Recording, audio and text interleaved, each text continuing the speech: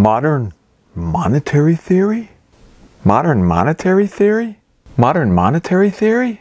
Modern monetary theory? Dearly beloved, we are gathered here today to witness the untimely demise of our dear friend, modern monetary theory.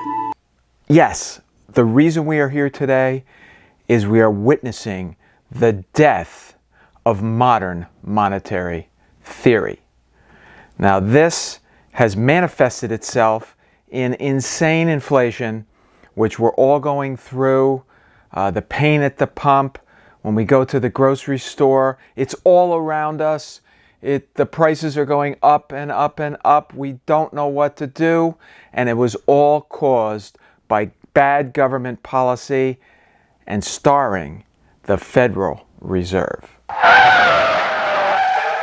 Okay, so in this video we're going to talk about the death of modern monetary theory, basically what it is, how it was brought into existence, who has been pushing it for all these years, and how the current situation that we're in, the current dire situation that we're in, has basically caused the death of modern monetary theory as a valid theory, because now we have rampant inflation and we're all feeling it and we're all suffering under it.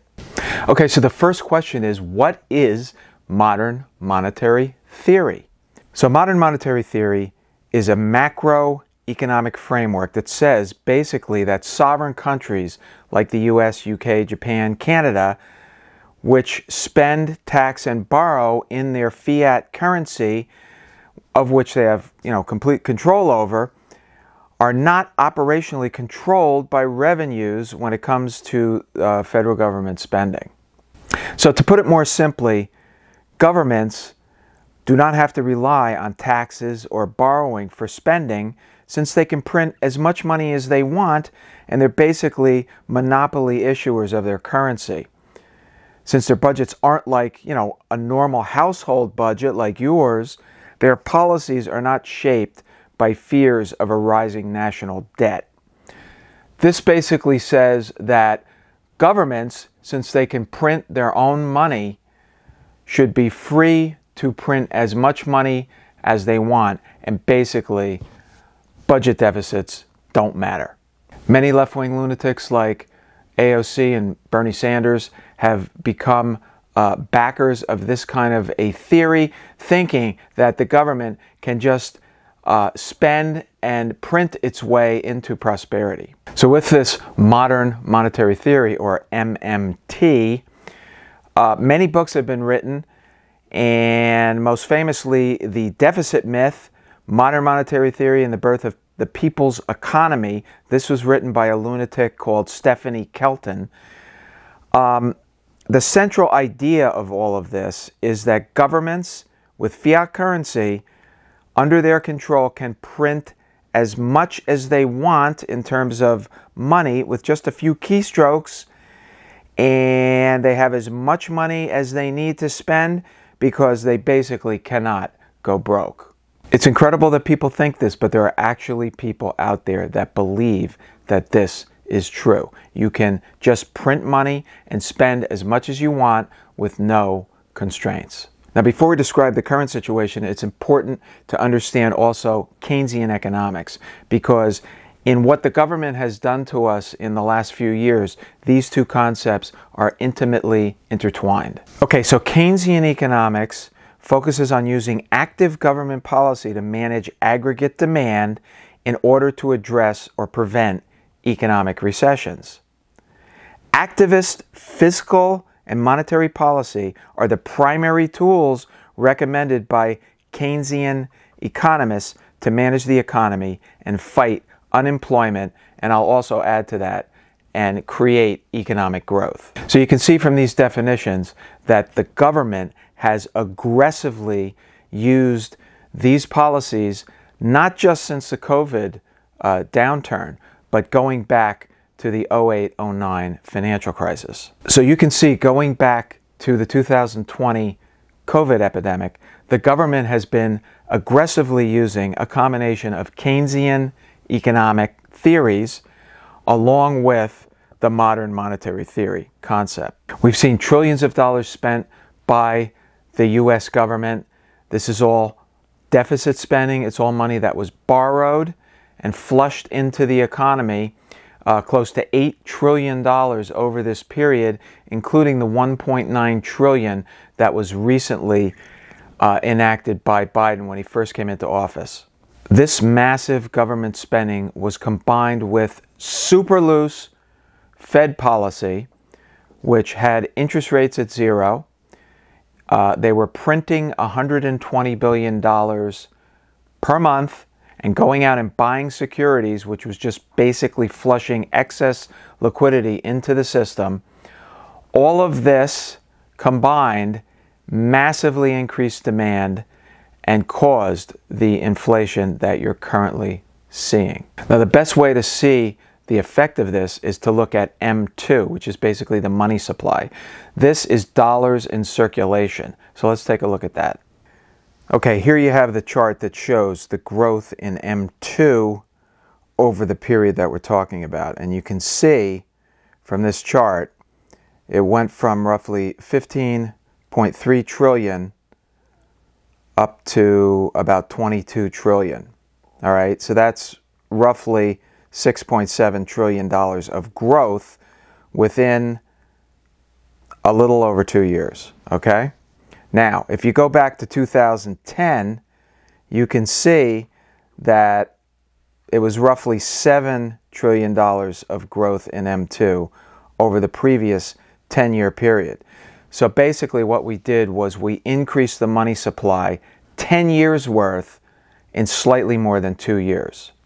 You can see that by creating that much money and flushing it into the system, combined with the government massively spending and borrowing in a deficit manner and flushing that money into the system, increasing demand, those two things combined caused an unprecedented demand-supply imbalance for goods and services.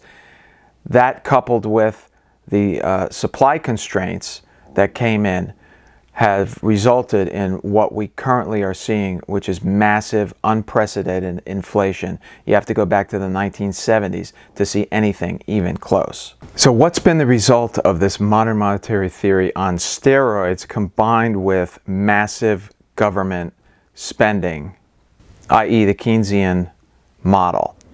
Well, we've had massive growth in M2, which we just went over. In addition to that, it's caused massive inflation, currently at 8.3%, and growing. A lot of people think it's peaked, but I think it's still growing. We've had a ballooning national debt, currently at $30.4 trillion. Okay, it's never been this high. During the COVID period, it went up by close to $10 trillion. This will have to be paid for. We can't continue to monetize this debt all the time, although modern monetary theory says that we can. In addition to the ballooning debt and ballooning budget deficit, we've seen incredible asset bubbles. I've talked about this extensively on this channel, but we've seen asset bubbles in real estate. We saw unprecedented valuations in the stock market, which is currently being corrected to everybody's pain, but that is happening. And in addition to that, I believe we're going to see ultimately, as a consequence of all this, an economic downturn, and a pretty significant one. Now, what's currently happening is the Fed has come out several months ago, and they stated that they're going to start reining in the money printing and the incredibly loose Fed policy that they've had in place for many, many years. And they've done that by recently raising the Fed funds rate 50 basis points. In addition, they said they're going to stop printing $120 billion a month and buying securities. That's going to reduce liquidity in the market. You're already seeing the effect of that in the stock and bond markets.